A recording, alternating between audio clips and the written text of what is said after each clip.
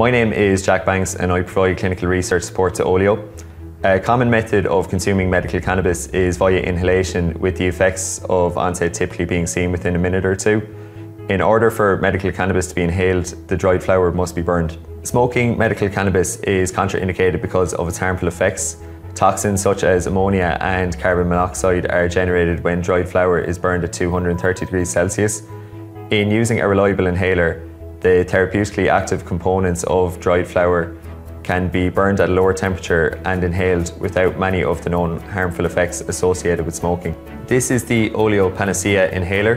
In order to activate the inhaler, you press the large button 5 times. This is an additional safety feature of the device.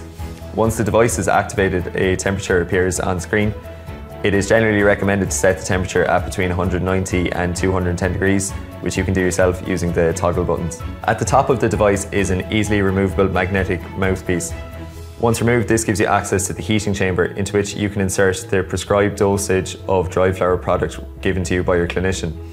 Following reattachment of the mouthpiece, you can activate the heating chamber by pressing and holding the large button for 3 seconds, after which the device will vibrate. After another approximately 30 seconds, the device will vibrate once again, indicating the heating chamber is fully activated, and after unfolding the mouthpiece, your dried flower product is ready for inhalation. After approximately 2 minutes, the device will automatically turn itself off. At the back of Oleo's packaging is a unique QR code.